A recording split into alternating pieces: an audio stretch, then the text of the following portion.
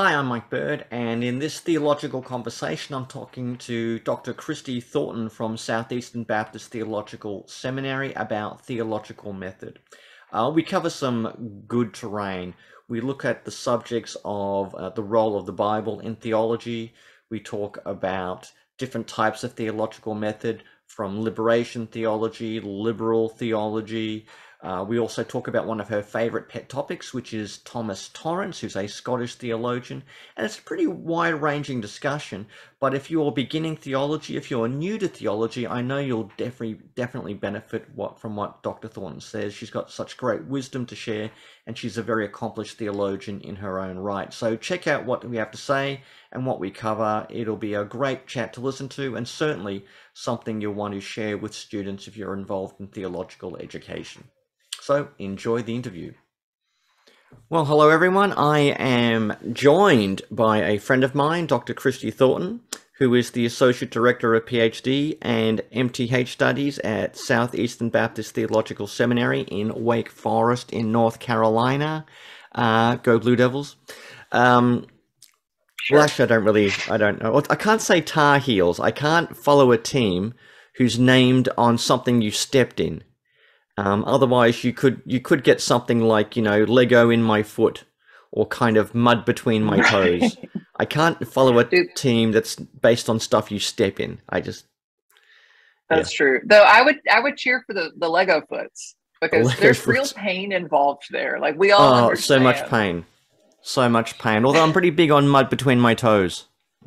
Mud if you're lucky, to be honest. Right. Yeah, but there we go. But anyway, I'm here with Dr. Christy Thornton, who is a theologian in her own right, did a PhD on Thomas Torrance, and we're going to talk about theological method. So first up, Christy, if I can be so presumptuous and personal with you. Please, by all means. Christy, when you think of theological method, what comes to your mind? Yeah, so the term is difficult to define, and some because in our heads, when you say method, we're like, all right, so give me a step-by-step plan to get this thing done. Like the method for building an IKEA desk. You do this, and then you do that, and then you do this, and then you do that. And when I do it, it still looks like a barbecue at the end. Yeah. Right. No, last summer I built lots of IKEA furniture, and somehow I think that's still imprinted on me. So sometimes when we say theological method, we really want this like step-by-step manual, but I'm not sure that's really the best way for us to think about a theological method. But it's not necessarily play-by-play. So the way that I think about it is the method then becomes the how-to, like how do we do theology? Which means that in order for us to answer that how to do theology, we have to think really well about what theology is first. And then as we define what we mean by theology, it will help designate for us the right how to go about whatever this thing is that's theology. So then, well, how would you define theology if you're like just pushing it a step back? Yeah. So sometimes, when I teach this in my class, I make my students define it and be like, well, when I say theology, what do you think? And the number one answer is, Mike, do you know the number one answer? The study of God. Survey says the study of God. So like almost everyone, they're like, oh, it's theo and ology. We put those together. That means the study of God. And my answer to that is always like, sort of, right? So like, sort of. But even the terms at that point, if we take them back, we're taught that ology means study of, but there's something logos-y about this term, even ology, that there's a rationality associated with this. So when we start talking about this rationality of God, oh man, suddenly I'm like, oh, this is really different than talking about any other type of rationality, because God is entirely different than anything else in creation. So in that sense, then, for me, theology is primarily oriented to our knowledge of God. And because there's no one like God, the method through which we know him has to be essentially distinct from the method that we use to know other objects of knowledge. So like to give it in a kind of concrete form, like the method that I use to know a desk would be that I would like touch it and like look at it. And like there may be an instruction manual that tells me about it. If I know what different woods smell like, I might smell it. You could maybe taste it, but that would be weird. And so I use this like method to know a desk because of what a desk is.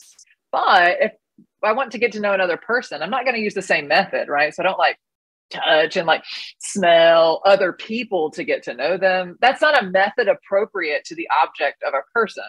To get to know a person, you just talk to them and listen to them and observe them and kind of do all those things. So if we take that same concept, then when we start talking about God, well, he's neither a desk nor another human person.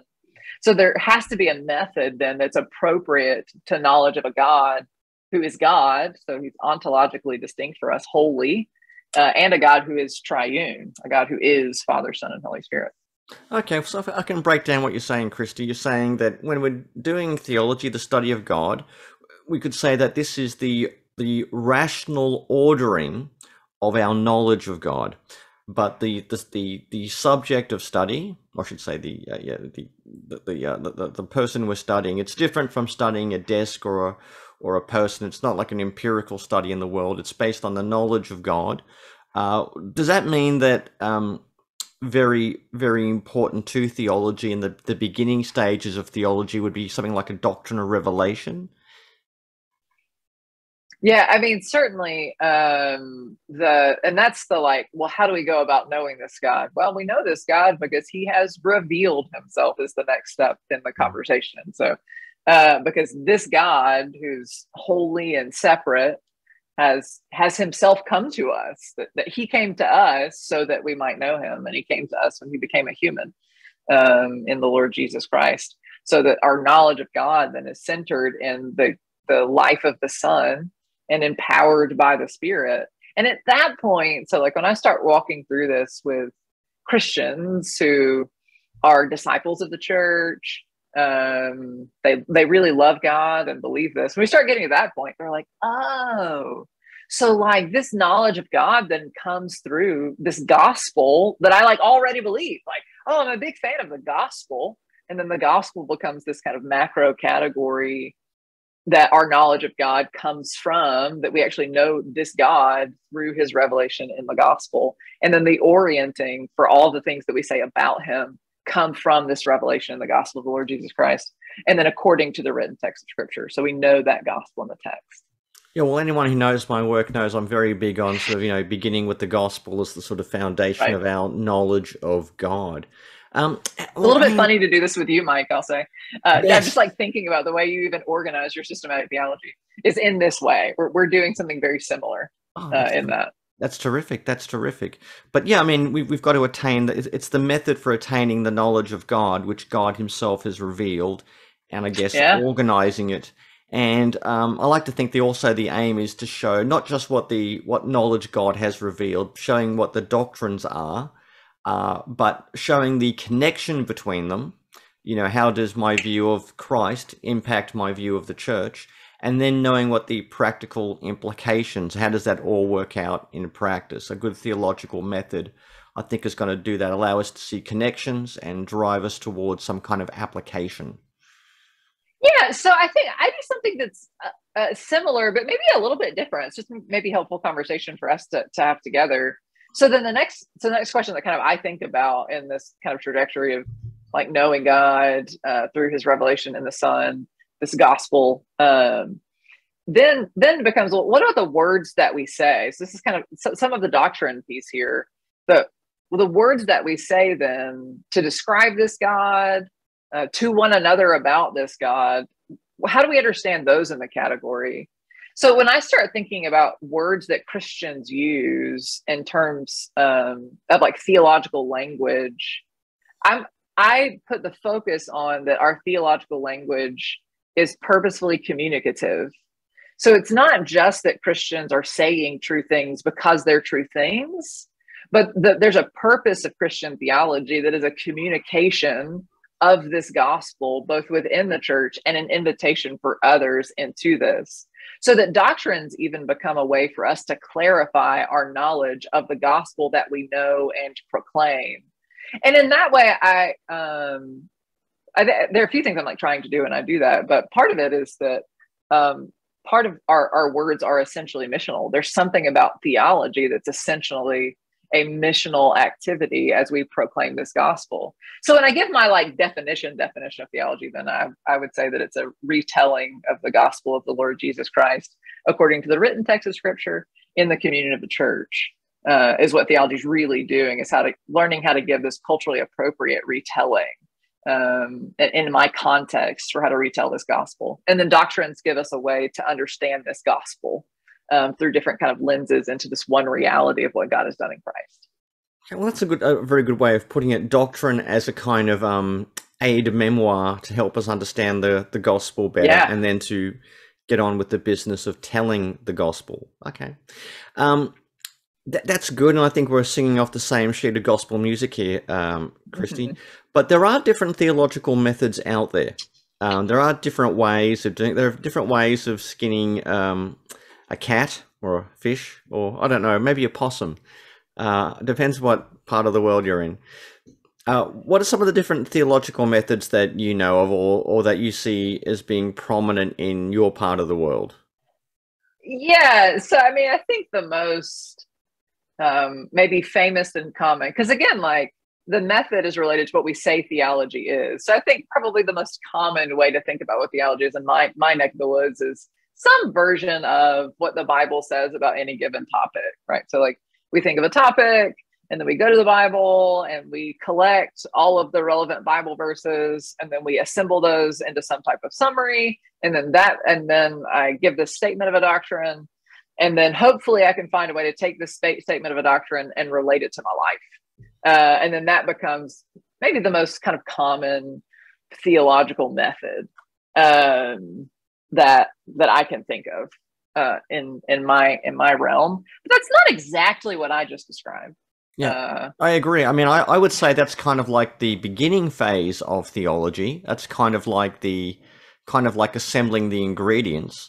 But you've got to find, there's got to be some other steps as well. I mean, you've also got to think, how have these biblical texts been understood in light of the wider tradition? So you want to map, the significance of a given text, like Revelation 5, what impact did that have on the development of Nicene doctrine?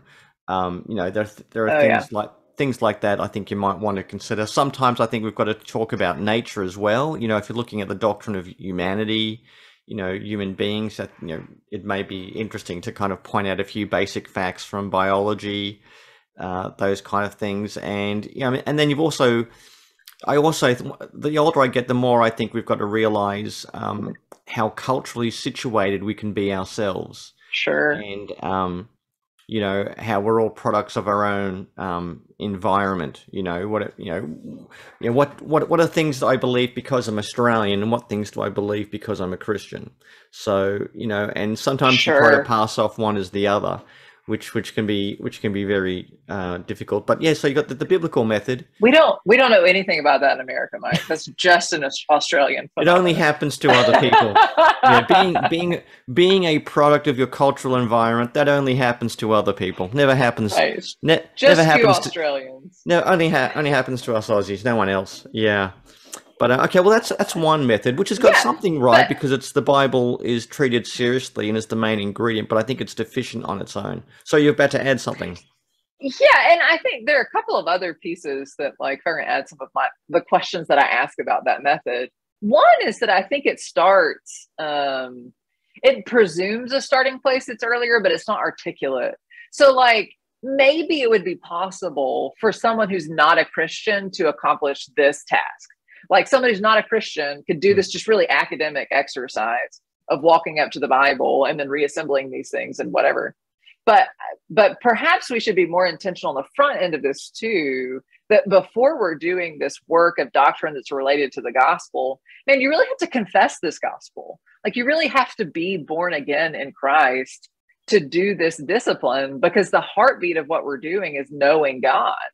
And in order to know God, like if you take John 17:3, that this is eternal life, that you know God, Jesus Christ, whom he sent, then that knowledge of God is a salvation category. So that before we're even going about this Christian work of articulating doctrine in order to help equip us to retell and proclaim this gospel, we have to actually be a Christian to read the Bible this way. And so maybe starting there is one piece that I'd like to add and make sure that whatever we're doing is essentially Christian in ourselves and is somehow connected to the life of the church. So there's something of our experience in the ministry of the church, the gospel that was proclaimed to us by the church that we believe according to this text. Like most people are coming to faith through the proclamation of the church. Some people are like read it on their own, but most people are coming through the proclamation of the church. And then are growing up in this church and discipleship and this ministry of the word that's happening week in and week out, and the observance of baptism and the Lord's Supper and other discipleship things. Like, well, that's got to be involved in some way in this work that we're doing in our thinking, so that those are essentially connected, so that we don't have a Christian thing that's not churchly in some sense. So I think that's one piece that's missing, is there's this integration on the front end with the life of the church and the actual belief of the Christian who's doing this. And then the other, like the question is, so like when you get to this step, and you alluded to some of this in the historical work that you do, that one way to solve this problem is historical, but how do you pick relevant Bible verses? What makes a Bible verse relevant and not? And what's the unifying thing about the text of Scripture that dictates how we interpret it? So this type of theology doesn't come with it a requirement of any type of interpretive structure involved in the text, which puts us in a weird category, because then the interpreter becomes that structure. So whoever is making the decisions about what are the relevant Bible verses and what their summary is, there's something that all of that's kind of living in the mind of the person who's doing it. And I'm not sure that that's the safest way to interpret the text, especially when we didn't begin with our confession of the gospel and our life in the church. Yep. Then suddenly this can become something that goes awry very quickly. That's very biblical, but not necessarily Christian. Yep. Not that always happens, but it can happen. I think that's exactly right, because even with the assembling of the Bible verses, you're making interpretive decisions, and the way you sum them up, you're making interpretive. And people want to say, look, I'm just showing what is in the Bible, but there's a whole bunch of presuppositions, there's a whole bunch of pre-understanding that is already operating. And some people can be very naive in saying, but there is no pre-understanding. I'm just kind of laying out the ingredients on the plate, despite the fact that some of the ingredients have been pre-packaged and some have been approved by the FDA and some have not been approved by the FDA or stuff like that. So yeah, I think that's a prominent method. And not to sorry, I could talk about this all day, but we'll just do one more little piece. Two pieces. One, when you didn't begin with the gospel, when you begin with the gospel, then you have something that's designated interpretation. That something then becomes the gospel that we've confessed, that came from the Scripture, that we turn the Scripture with. And then the other is like that process of pulling out Bible verses and putting them together. Not everyone who does this, and most people who do it don't. But there's something that, like, some of the classic Christian heretics did this, like some of the heretics, the classic heresies, like that's what they did. That they were very biblical. Arianism is very biblical. Yeah. Arius is reading the text and making the argument for his heresy from the text of the Scripture, but it's not Christian. And so some of it's like we have to reorient our minds to be like, just because you cited a Bible verse doesn't make it Christian, because the classic heretics were very biblical and not Christian. Yep, I think that's a good thing. So we need the gospel without pre-understanding, and for the interpretive task, because the gospel is according to Scripture, so we read Scripture according to the gospel. Right. A great man with two thumbs said that. And the other thing, no one ever said anything like that before. You were the first to come up with that idea. On so many levels. I was the first one to make a Vegemite sundae, and possibly the last.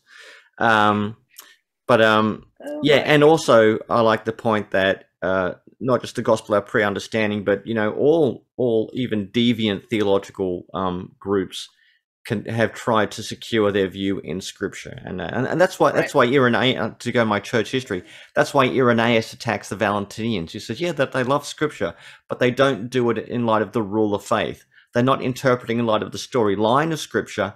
They've got this really this somewhat weird cosmology and anthropology that is really driving the bits that they're using of Scripture and how they're packaging it together. Yeah, and I mean, we're talking all around. I was talking all around Irenaeus earlier, but in that same area, he starts talking about how the Scripture is, the way he describes it's really helpful. That it's this portrait of a king, but you can shatter that picture and reorganize its pieces to be a picture of a dog. Mm. But we have to read this where all the pieces are there. That's like where you reassemble the Bible verses to be something that's not its portrait. You can do that with the Bible, but you haven't read it rightly until you've beheld the portrait of the king in it. And I thought that Irenaeus, that analogy was always helpful for me in thinking about what a ruled reading is and what it isn't. Yeah, that's very good. That's a very good point. Well, let's move on. We've looked at a very sort of biblicist approach to theological method. Are there any other theological methods that you have an awareness of or don't like and need to put in their place? Yeah, so like so if we take, I mean, there are all sorts of options here, but if we take like the trajectories of theological method in evangelicalism, there's kind of a movement that starts occurring maybe in the early 90s. So that the kind of going trade in the late 20th century in American evangelicalism, at least, is this type of, Lindbeck calls it cognitive propositionalism.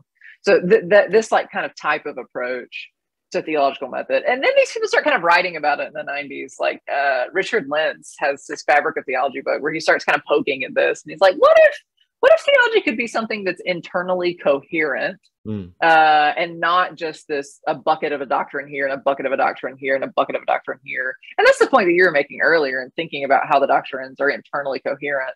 And then that coherence is the gospel. That's what makes them coherent. Richard Lentz doesn't go quite that far, but that's what he means in a lot of ways. So after that, we get like Van Hooser's drama of doctrine kind of coming along. Blessed be his name. Yeah. I know. So good old KJV starts doing that, but like the other KJV starts doing this drama of doctrine where there's something about the rehearsal of the gospel and the lived experience of the church that's associated with our reading of the text and our articulation of doctrine that's very, very helpful for us. I think the publication mark for that's like 2000. It comes out and kind of has its significant move. So there are people who start doing something that are kind of this like dramaturgy work that Van Hooser's doing. And then there's a group of people who start doing a work that's like a narratival. So the kind of centerpiece of this interpretation, it comes along reading this narrative of scripture. Like I think Michael Horton's doing something that's kind of similar to that in the work that he has. And then eventually in our circles, maybe 10 or 15 years ago, we start doing dogmatics that are bringing in this retrieval work more properly. And yeah, there are people who are doing it before, like Thomas Oden is doing it a lot earlier than Michael Allen or Scott Swain are. But dogmatics, and that's kind of where I live. I live in a dogmatics world. So in that's a little bit of a resourcement, and from the past, and then doing proper Protestant dogmatics, in a sense. Yeah, like intentionally Trinitarian, Christocentric. And there are different types of dogmatics too. Like even within that sub kind of field of theology, there's some different methods in play. But there's something about being confessional that's required to do this dogmatics work. We're doing it in retrieval. So this conversation with our brothers and sisters who have preceded us in the faith. A theological exegesis is a big piece of this. So reading the text of scripture with the expectation that it's the revelation of God, according with an exegesis that expects that we're going to behold Christ as we read this text. So really intentionally Christological in that. And then an inner coherence, and gospel becomes the center for that in such a way that it's really Trinitarian and really Christocentric. Yep. in order to do really anything. We can't take a step without being Trinitarian Christocentric, because the gospel is Trinitarian Christocentric. Okay, well, that sounds trivial. I mean, that's where I think a lot of theologians. I mean, we can talk about all different theological methods. There's like Sure. Bartian theological method. Then you've got this thing called analytic theology. I have so many arguments with my colleagues about analytic theology. Well, I mean, analytic Which theology. is like kind of dogmatic C. Like there's like analytic lives in this like kind of neighbor world to dogmatic theology for me, in a lot of ways. analytic theology is what happens with someone with a kind of, a bachelor in maths starts doing theology. Because the atonement becomes like a calculus, the death of Christ is A over C to the power of X divided by Y. And I just don't do that. I don't do numbers. My wife is the numbers lady. I'm the words guy.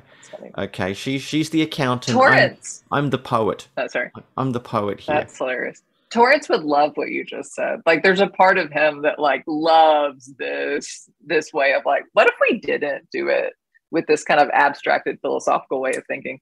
But a lot of the analytics guys are Thomistics. They're doing a lot of Thomas Aquinas work, which puts them as kind of like cousins to this dogmatics world in a lot of ways. Yep. Now, I mean, I can touch on two brief areas before we get into something more niche for you. Something in the 20th century that has been big is liberation theology. Okay. Oh yeah. So this is kind of a thing, and you live closer to South America than I do, and liberation theology has traditionally had some roots in South America. If you had a undergraduate student doing like a BA in Bible who said to you, Professor Thornton, what is liberation theology? I mean, how would you explain liberation theology to them? Yeah, I mean, I'm not a liberation expert, but I mean, both in a South American context, liberation theology has also played a significant role in African American theological development, different types of liberation theology, right? Because it's this like really kind of macro category, and there are all sorts of niche. There's also Asian versions of this liberation theology, but some of it is reading the text of scripture and recognizing. So I'll do it. There's an Asian track to get there, but there's a Korean theologian who walks through some of this. And for him, it was reading through the Gospel of Mark and recognizing Christ's eye for the crowds who were impoverished and in need. And then the work that he does then to move them from this impoverished and need to the freedom that he's accomplishing for them. But that freedom isn't mere spiritual freedom in liberation theology, but it also comes along with these like social movements from slavery to freedom in some way. But how that plays out will depend largely by kind of which school within liberation theology we're working in. But one of the most significant, sometimes the gospel is a social move from some type of poverty or slavery into freedom. Sometimes it's more nuanced, so that there is a spiritual move then from the slavery to sin to the life in Christ, but always plays out with a move from this social move.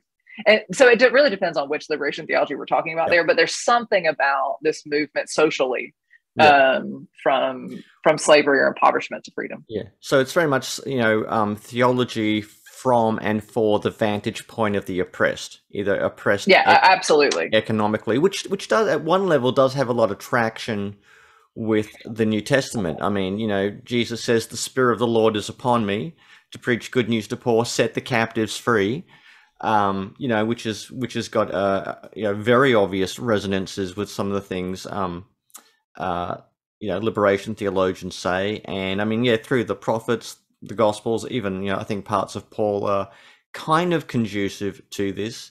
The danger is when liberation theology just becomes a means of economic improvement and becomes purely a kind of a social practice, which is divorced from the realities that the gospel says, that we need not just liberation from the external forces of sin, but we need the forgiveness of the sin we've internalized ourselves. So when it comes to liberation theology, I've got two quotes I give to students. One was by a South American theologian who said, if I help the poor, they call me a saint. If I ask why they're poor, they call me a Marxist.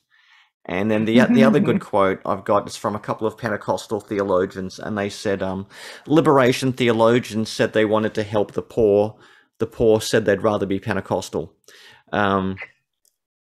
which is funny because it is kind of true. But I think there is a liberationist aspect within biblical theology in many ways, but how you do that in a balanced way that brings together the spiritual and human needs without lessening either, I think is a bit of a challenge. So deep down, I've got because of my, obviously I'm an Australian Marxist of some variety. I do have a little bit of a soft spot. Being where I am, where I enjoy all the free healthcare and everything like that, I do have a slight sympathy for that. But I wouldn't want to make economic liberation the sum and total meaning of salvation. Oh yeah, and that's the maybe not that kind of liberation theology. But some are more nuanced than others. Like it really depends, even from person to person, theologian to theologian, and kind of where you're reading. People who would claim the label of liberation theology. But what I tell my students is that one of the benefits of liberation theology in our context of the 20th century has been that they ask some of the right questions for us to think about. So I wouldn't consider myself a liberation theology, but they were seeing things in the text that some of those things really are in the text. And so asking us to think about, well, okay, so you have this really clear understanding of the spiritual movement from a death in sin or slavery in sin through the waters of baptism into the life of Christ. But there's some things that are actually physically playing out in the Gospels and in the epistles. And so how do y'all account for that? Well, some churches in the 20th century did that really, really well. Some theologians had accounted for that, but not all of us. And so, man, I appreciate them kind of keeping our feet to the fire to make sure that we're recognizing that there's something that's happening in the lives of people that's playing out. So they asked a lot of the right questions, though I'm not sure I would give the answer. I mean, I don't get the answer that they give. But I appreciate the questions that they ask in ways that make us better at what we do. Like we're a better version of who we are for having answered questions that liberation theologians were asking us. Yeah, I think that's probably a very good way of putting it. Also, I mean, what about liberal theology? Now, I have a thesis on liberal theology, and I'll tell you what my thesis is: that liberal theology is the theology that happens when human experience becomes primary and Scripture becomes secondary. So they're really simply taking what is their experience at a given cultural time, at a historical time, at a cultural situation, and they're simply using Scripture as the grammar to speak about that. And so it's really the real authority is the surrounding culture. And in their own mind, liberal theologians don't think that they're attacking Scripture or historic. I mean, they think they're saving Christianity by making it more palatable, more digestible to the reigning zeitgeist, the reigning spirit of the age. So that's how I would explain liberal theology. It's the attempt to sacralize their own experience. I mean, do you have any thoughts of that? Sure. So and if we think of, just liberal theology is a macro category, some things you were talking about. But if we think of Friedrich Schleiermacher, for example, as the father of Protestant liberalism, which many people do, and use him kind of as a paradigm in what you're saying. Well, this is part of what he's doing. His intentions are to help the church, but he focuses everything on this God consciousness. So that this knowledge of God that we have, instead of orienting it objectively outside of ourselves that we participate in, which I think would be the historic way to do this, he moves that to internal to ourselves so that this gauge of revelation is this our own consciousness of God that's occurring. And then the other telling piece, so he does what you're saying, and he becomes kind of the daddy of a lot of this in a lot of ways. And it becomes internalizing, so it's about me or my community. And then the other piece is where in his systematics does he place Scripture? Well, we usually have it at the front, but his doctrine of Scripture is under the church because it's the expression of the church's this experience as opposed to the revelation of an objective God. And so even in the ordering of his doctrines, then he's subordinated the text of Scripture to the experience of the church, as opposed to the experience of the church then comes out of a gospel that originates from the text. And so I think he just becomes a paradigm for us to describe what you're talking about. Yeah, exactly. And Schleiermacher is kind of like the granddaddy of liberal Yeah. theology, and then it kind of takes on different forms in the 20th century. Mm-hmm. And I mean, the way I've always explained evangelicalism and Barthian theology is that you've got kind of like, Barth was trying to move away from liberal theology to something more confessional and orthodox. Evangelicals were trying to move away from fundamentalism into something more centrist and orthodox, rather than just being cultural, anti-cultural reactionaries, and they're kind of moving towards the center. I think Barthians and evangelicals are struggling to be the heirs of the Reformation in the post-Enlightenment era. That's the kind of way I've explained it. So the relationship between Barth, they're moving towards a center from different angles, but they're kind of reacting either against liberal theology or against fundamentalism. So that's my thesis, how I think evangelicals and Barthians are kind of Protestant cousins, both reacting to a post-Enlightenment religious framework. Yeah, I think I think your last piece is a helpful clarifier, that post-Enlightenment piece, because sometimes, depending on the evangelicals we're talking about, sometimes the strict dividing lines that evangelicals feel from Barth are evangelicals who feel the heritage of the Enlightenment and assume a particular epistemology that's coming out of the Enlightenment. So when they come and get up and have conversations with Barth, well, Barth's not doing that. Yeah, because Barth's pretty intentionally rejecting that. And so when he starts rejecting the Enlightenment epistemology, sometimes evangelicals have felt a little uneasy about him. So Barth becomes a boogeyman for some people. But I think one of the things that Barth does, there are a few things that Barth does that's really helpful, even as he maybe takes a couple wrong turns here and there. He recovers the centrality of ontology and the way we do theology proper as it plays out on everything else. So Barth's doing something that's very Trinitarian in a time where people weren't really doing it. So part of his rejection to liberal theology is to bring back that it really matters who God is as triune, and then who the Son is then as incarnate. Even if he doesn't always play that out right, man, I appreciate him being like, we should probably think about these things, guys. And have a bit of a soft spot for Barth because of his influence on Torrance, though Torrance isn't particularly Barthian, but Barth has influenced the way he thought in a lot of ways. And then Torrance has been influential for me. So I think Barth's helpful in most ways. Given that you've brought up T.F. Torrance, first of all, could you explain to us who is T.F. Torrance, and why should seminary students in Australia or America even care? So who is Torrance, and why should anyone care? Yeah, so Torrance is a Scottish theologian living in he lives from 1913 to 2007, and he's writing in the last half of the 20th century.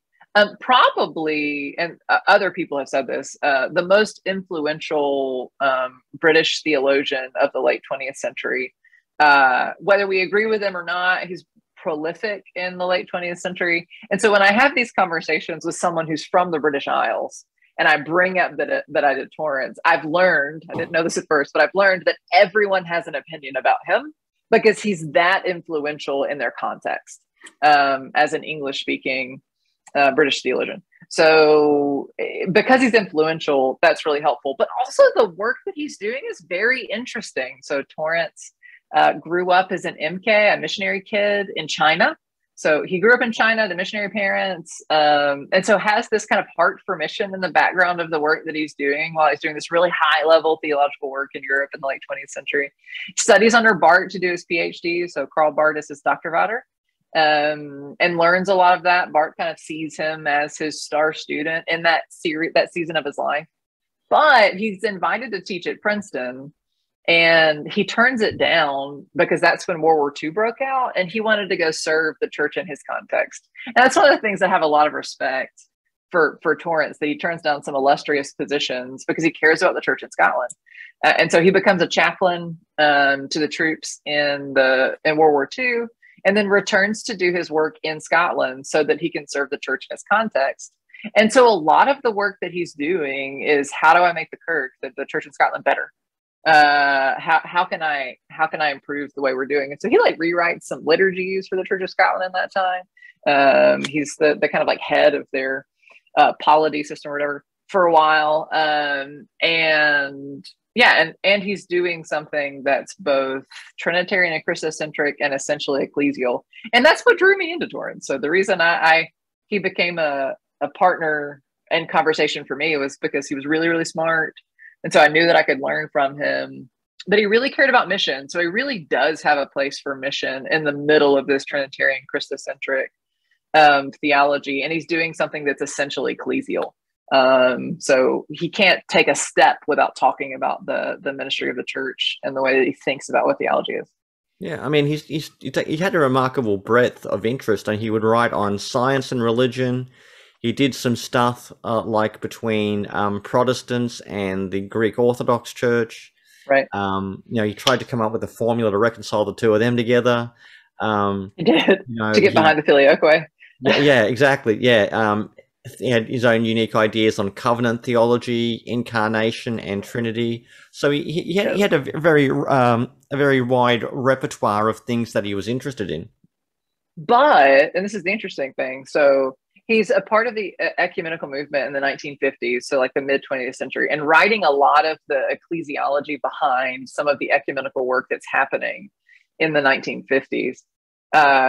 In his scientific work, he sees himself as a missionary. So he's like trying to actually be a minister to the natural sciences, which is pretty cool too.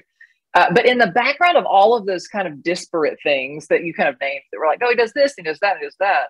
He's doing one very clear theological thing in all of them.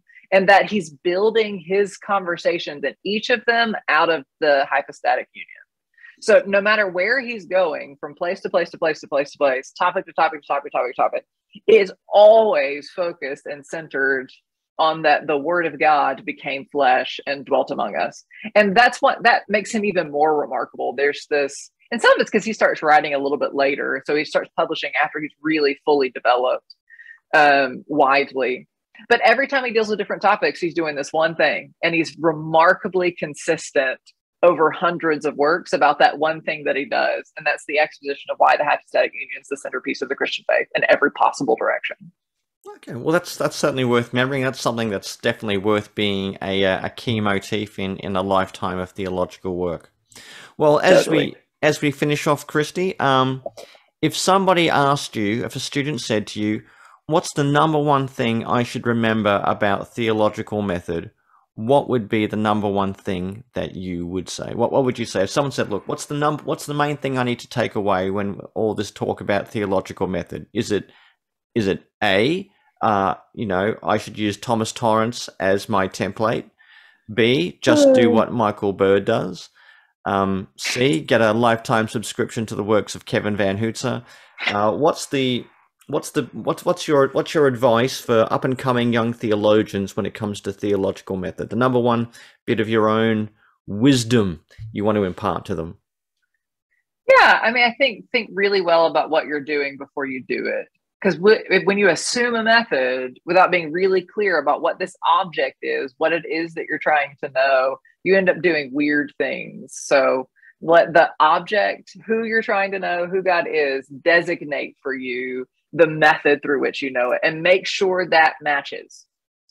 Because God is Father, Son, and Holy Spirit. So our method of knowledge for him has to be proper to who he is.